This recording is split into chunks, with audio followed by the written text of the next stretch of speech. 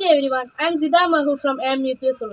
I am here to speak about the drug abuse and fatal consumptions of drugs and how it destroys the life of students. Drugs, as we all know, an illegal matter. Some people smoke, inject, eat or drink for the mental and physical effect it leaves.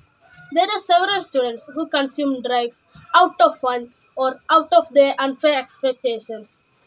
People who make deal in selling drugs are actually creating a network, and many target the students to get involved in this network and start buying drugs and consume it.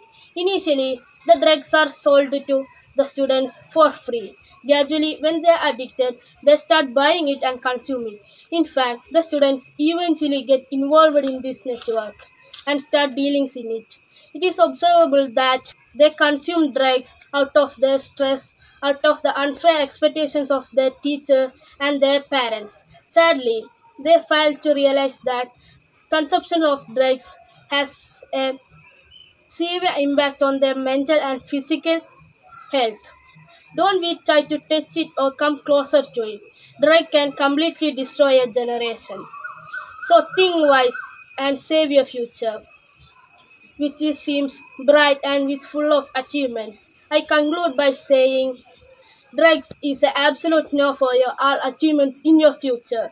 So stay away from its use. Thank you. Have a nice day.